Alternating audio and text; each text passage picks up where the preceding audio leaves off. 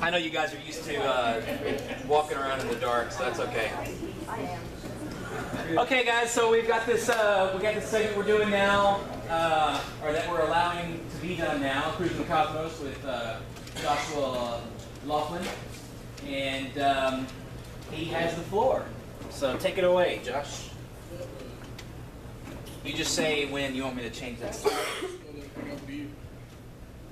What? I'm just going to hang out with you, buddy. Oh, okay, go ahead. So, hello, ladies and gentlemen. I am out there. That is my name, Joshua Laughlin. Oh, that's you? That is me. So, as always, please hold all your questions, all your comments to the end of the presentation. We'll do what we can to address them. We'll have an open floor discussion. The next slide. So last time on Cruising the Cosmos, we talked about star formation, stellar evolution. We talked about how there's gases out there, and they get like condensed down from gravity, and then they start getting all like hot, and they ignite into stars. True story. Clearly. So solar mass, it's it's our sun. We base everything off ourselves. So you got 5% solar mass, you get red dwarfs. You got 1 solar mass, that's us. Red giant, planetary nebula, white dwarf. All right. So 10 times the size of our sun. Supergiant. They go boom. They turn to neutron stars. You got supergiants over here with 30 times. Black holes. So basic, same rundown. What's nice though is they make the elements. And when they go boom, they spread them out. And they make apple pie. And it's not just apple pie, of course. They make us.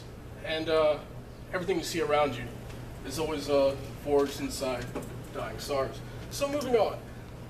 We're going to finish up where we left off, and we're going to talk about stellar classification, talk about some notable stars, and some weird stuff out in space. Oh, be a fine girl, kiss me. No, don't worry. It's just a mnemonic phrase to help you remember the key points of stars. You got M, K, G, F, A, B, O, just in case you couldn't read it there. And that talks about the cold to the really hot stuff. And here's a Harvard chart that demonstrates you got your O, which cuts off here, but O, and that's a blue, white, blue. And it's about 16 times the size of our sun. You got B, which is blue-white, deep blue-white, and that's about 2 to 16 times the size of our sun. You got A, which is a white, blue-white, and that's what about the size of our sun, a little bit bigger, to 2. Then you got your F, yellow-white, white. So again, a little bit larger than our sun. You got your G's, and that's our sun. And we're from point A, 1, yeah, we're good. So K, you're orange, the pale yellow orange, a little bit smaller. M, red, to light orange red, again small. And this is your main sequence stars. So it's going to get a little bit funny later on. And the system's changed. It's a Morgan-Keenan system. They added Roman numerals to help clarify things with the star spectrum. And a good reference point is our sun is a G25, which you could say is it's a yellow sun. It's 2/10 towards orange. It's a main sequence star. Some notable class O's. Got Delta Orionis. That's nifty. And got HDE 319718. Oh, slow. So class B, Regulus, Rigel, Spica. Class A, Sirius, Deneb, Altair, Vega. Hey, I know y'all know these. Class F, hey, there's Polaris. Isn't that just nifty? Class G, the Sun. Oh, wow. Class K, Alpha Centauri B. Class M, You're getting the red, so now things get a little bit weird. VY Canis Majoris, the largest star we've ever seen. Betelgeuse, Antares, and all these other wonderful stars. So let's talk about some notable stars. 51, was it Pegasus? Pegasus, yeah. Pegasus, all right. So 50.9 light years from Earth, constellation Pegasus. Here's your right ascension declination.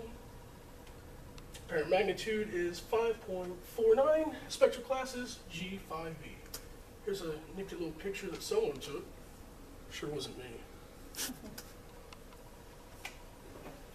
So we got Arcturus, and its visual magnitude is negative 0.04, 36.7 light years from Earth. Spectral type K1.53 PE, stands for peculiar emissions.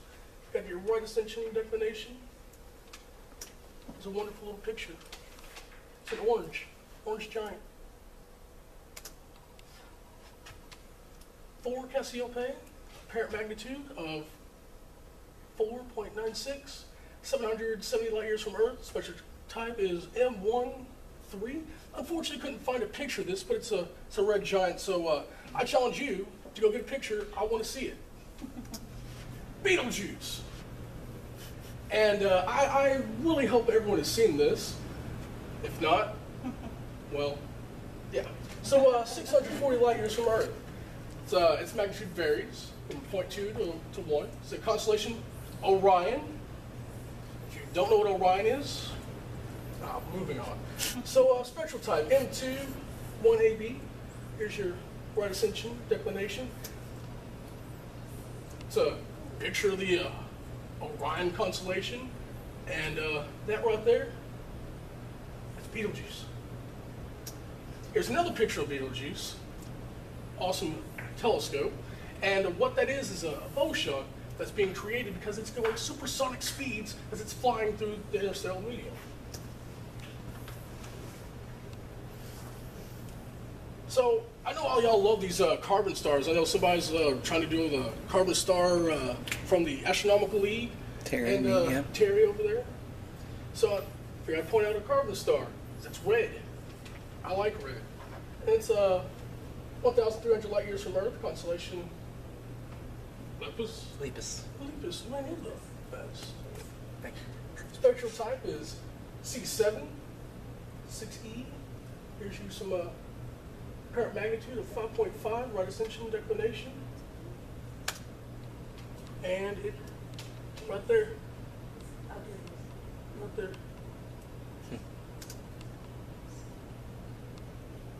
This is what it's looked like.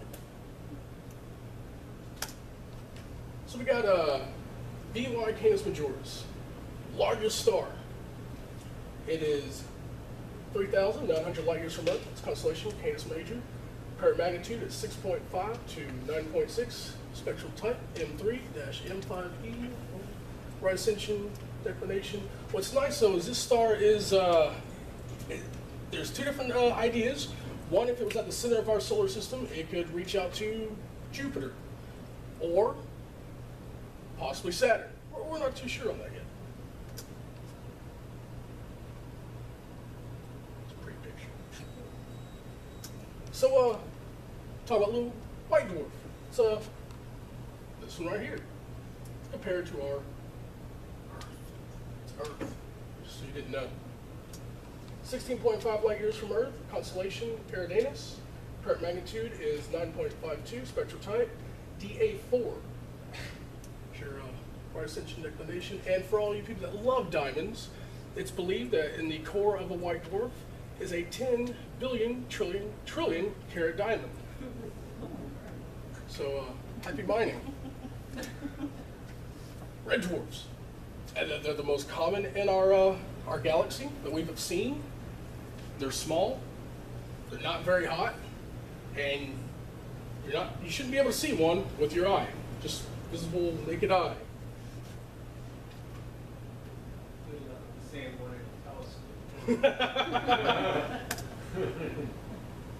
Just what they think they found one up there.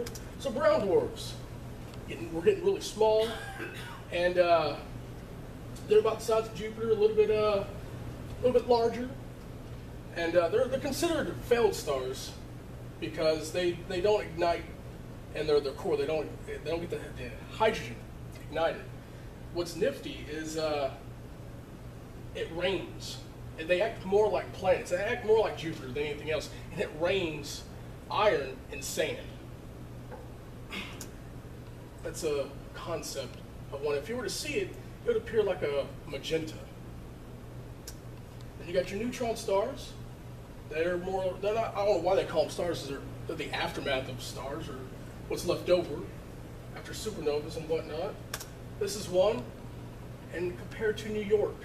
So that's how small these things can really get. And on my first presentation, I talked about pulsars. Same thing, it's a neutron star, just highly magnetic, shoots out these beams, and we can detect them. They make these very distinct signature pulses. What's nifty is it's been theorized that if we were to use, we'd go out in deep space, and we could use these for GPS. Take about 3 of them, triangulate your position, because pulsars are very distinctive. Artist rendition of pulsar. Now, something that terrifies me more than most anything, even spiders, magnetars. They are highly magnetic neutron stars. It's insane how magnetic they really are. And from the distance from Earth to the moon, it would rip the wristwatch from your arm and erase magnetic strips on your credit cards. From inside 1,000 miles, it ripped the iron in your blood cells out of your body. If it gets much closer than that, it will rip your atoms apart. This is an artist rendition of a magnetar. Lastly, I wanted to just talk about Wolf-Rayet stars, specifically Wolf-Rayet 104. It's 8,000 light years from Earth, constellation Sagittarius. Apparent magnitude 13.54. Unfortunately, when this star blows up, it should release gamma ray bursts. Now, we don't know for sure, but it looks like its poles pointed at us. Now, we've done other tests that says it might just be a little bit off. We're within close enough range that if it does shoot gamma ray bursts, we're going to get hit, which means no more us. And that could happen anywhere between now and 100,000 years. But we won't know when it happens. It'll just happen. This is an image they saw. It's got a companion star, and they make this nice effect. And that is the end of stars. And as Will pointed out, we do have it's a segment here, and it's Cruising the Cosmos. And y'all seen the presentations we gave here, but it's not just that. We do have we have interviewed Will when we talked about star parties. We discussed the group to try to get it out there, but most importantly, we have it's a science talk show, and we discuss everything from the basics, or plan to talk everything from the basics to theories, everything that involves space. That is our goal. It's our highest priority is science literacy. Our first episode actually will be premiering tomorrow. The website's cruisingthecosmos.com, and I invite anyone here that wants to be a part of it to come on as a guest. You can either get with me after the meeting, or you can just shoot us an email. That's it. That's all I got. I rushed through that. Thank you very much, man.